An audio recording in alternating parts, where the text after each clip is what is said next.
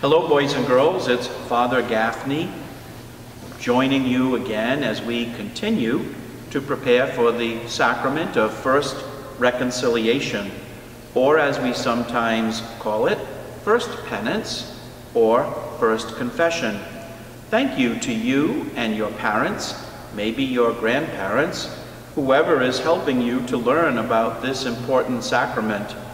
In Lesson 1, you learn that we are meant to love God and love our neighbor. In Lesson 2, you learned about the 10 Commandments, the laws given to Moses by God, about how following these laws, these commandments, helps us to do the right thing, to follow God's way. Well, now we come to Lesson 3. In Lesson 3, we are told that we can act like Jesus. And as we listen to how Jesus interacted with others, as we hear how he interacted in the gospel, in the stories we read in the 4 Gospels, we come to know more about his way. Jesus loved everyone, and he asks us to love everyone also. Well, what about those people who are mean to us? Well, yes, Jesus says we should forgive those who hurt us. Well, what about those people who make me really angry?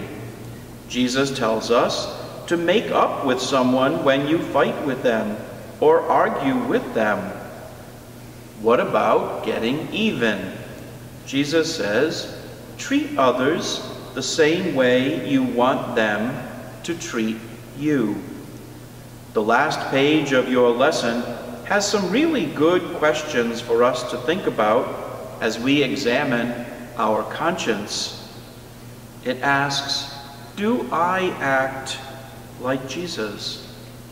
Take a look at those questions, boys and girls. Give those some good thought. No matter what our age, we are all trying to act like Jesus. He gives us the very best example. It's one of love, and it's one of forgiveness. Let's continue to learn his way of speaking, his way of acting.